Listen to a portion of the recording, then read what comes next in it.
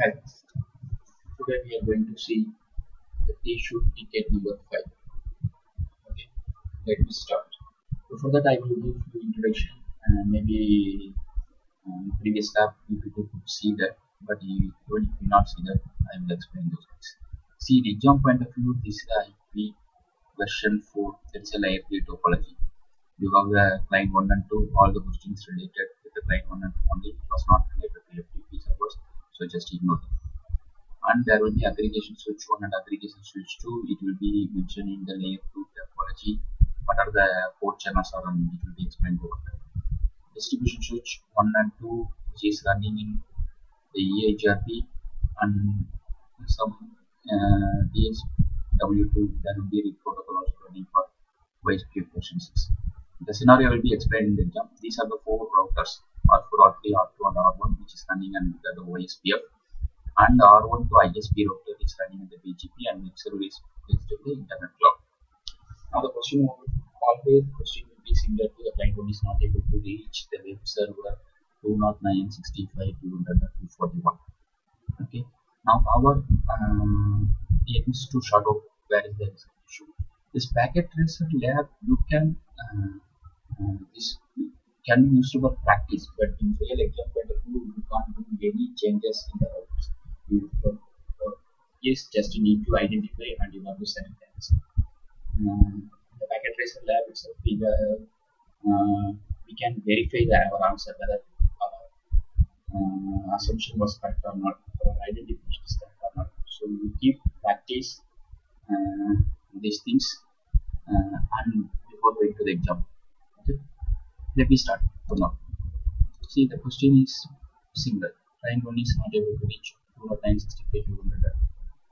So always start from beta position, that is DSW. Okay. If you could be able to ping from DSW1, then you just come below that. That is might be problem between in ASW1 or PC. If you are able to reach from DSW1, then just to go towards upward. If you are able to reach from DSW1, the problem could be in this photo. Not able to reach from DSW1 itself, the problem could be in PC or aggregation switch. Okay, in PC it means the DHCP IP is not taking the PC, but anyway, DHCP question is not anymore in this new TSHOOT exam, so no need to worry about that. Okay, let me start from here. 209.65.200. So you're not able to reach, so the problem might be in R4. Just to go to R4. 209.65.200, so you're not able to reach here. So you can do one more thing. If you identify the problem is not in R4, just to try to reach the interface of R1 209.65.200. Be able to reach till from here, so the problem is only R1. So you can directly jump to R1, because if you see that here, you'll be able to reach the R2 final interface. Sorry, 200 up to 220 is the ISP router. So you're not able to reach the ISP router. So till R1 there is no issue, but after that R1 the packet is not going to internet cloud, so the problem should be in R1. So we could easily identify the problem and we can go directly to R1.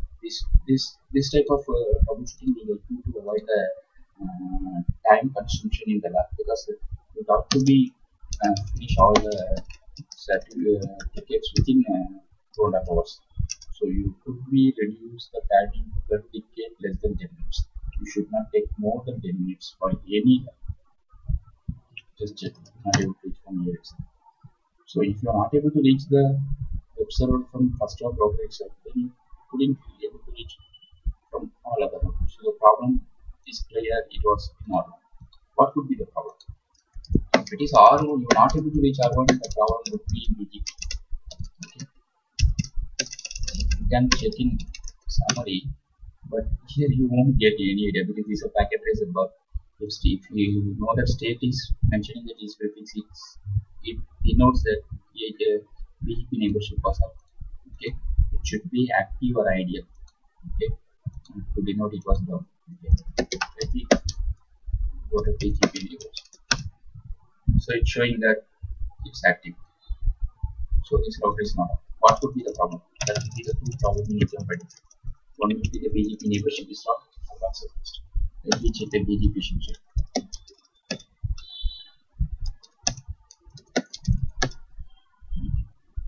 Go to the BGP. First, this is the BGP router interface. What is the neighbor? 209.65.220 right? Remote AX 216, right? They are advertised this IP address and they advertise the entire subnet mask. Okay. Then what could be the issue? Okay. Access. What is the interface the BGP was configured? You can go to the interface level 0/0/1, right? Yeah, this is a connected to ISP. You can look at it here. There is the inside towards insert from outside from internet to R1 router. There is a security list config. That is IP access to X security was config. What is the X security key? So list. Maybe see. Extended IPs. It was allowing host only the web server 209.65.200.241. If you be able to establish the neighborship, how could you reach the web server which is beyond the ISP router? So the issue over here is you have to allow that neighborship IP as well to establish the BGP neighborship. So access list extended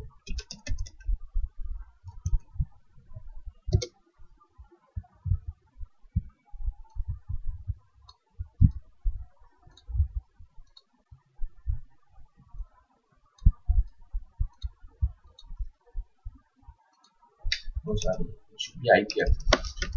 Here it should be extended.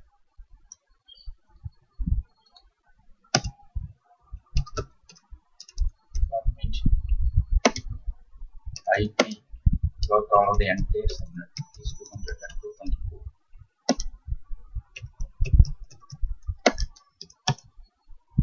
See, neighborship has came.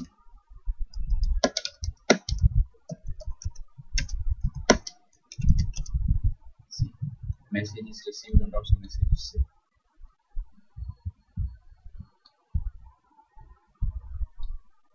So now you will be able to reach.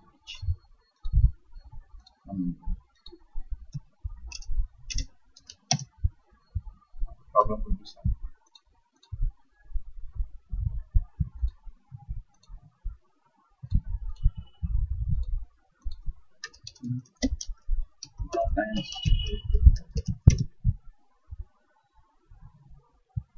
First packet R1 is going to the switch, then it will. Okay. Now you got the answer, but in exam you can't do such things to verify. You have to go to suddenly you have to capture where the issue was and you have to identify the issue and you have to say. Now you know what is the issue. So you can verify it by here. See what is the answer one. But answer one nothing but where is the problem. Okay. Just click answer one, it should come R1. Yeah, the problem is R1, right? Got it. What it was related to? It related to IP version 4 layer 3 security or access list or in BGP.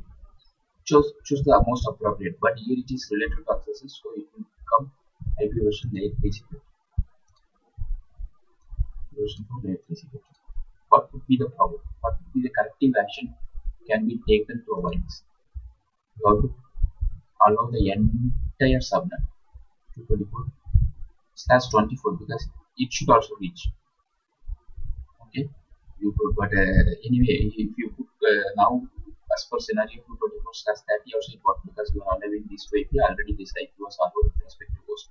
But the thing is, in exam they won't ask like 30 subnet. It should be removing that no IP permit the host and you got all of the entire thing. Choose the most appropriate answer. Here issue is the answer is given the permit IP 209.65.224 0.0.0.3 permit. This could be the answer. See, here allowing edging, allow the missing. it's not a missing root, it's missing access list. Okay, this should be the entire subnet. So it will send the allow packet and it will accept and it will respond for that and it will establish the BGP neighborship. And once the BGP neighborship was established, then you could be able to reach the web server, that is 2.9.65.200. So I hope you will enjoy this video. Still, that would be the problem related to voice in the communication. Anyway, let me try to improve this. If you like this video, just a drop out. Like this video, just a drop.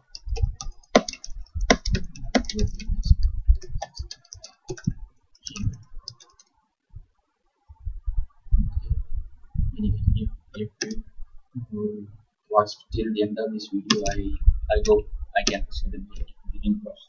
That's it. Till this video, and then I couldn't receive the mails. Anyway, thanks for watching. Even